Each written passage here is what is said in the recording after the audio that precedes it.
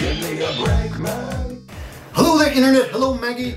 On Friday, May 18th, Japan launched an H-2A rocket from their Tanegashima Space Center, launching 2 payloads. One of those payloads was a Korean-made I Need a Dong 3. Now the I Need a Dong 1 and I Need a Dong 2 are mostly made of foreign parts, but the I Need a Dong 3 is their pride and joy because it was made completely with Korean parts. Even the testing done was Korean. And I thought, what a great opportunity seeing these two countries that have been at odds with each other. I don't know if you knew, but last year Korea voted Japan the #1 enemy. So I was heartened. I was truly heartened to see these two countries working together. They've got so much in common. I mean, we really can't even tell them apart, right?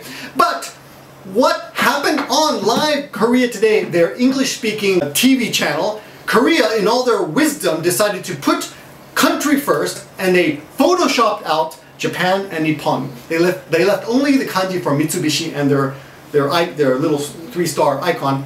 What the hell is wrong with you, Korea? Get over it. World War II was a long time ago. Come on! And on top of that, Voice of America just announced that in case North Korea invades South Korea today, America is ready to evacuate 220,000 people, including 140,000 Americans, of course, we're #1, and 80,000 South Koreans. They will be brought over to Japan. Well, they'll be fine. This is a disgrace. Korea, what the hell is wrong with you?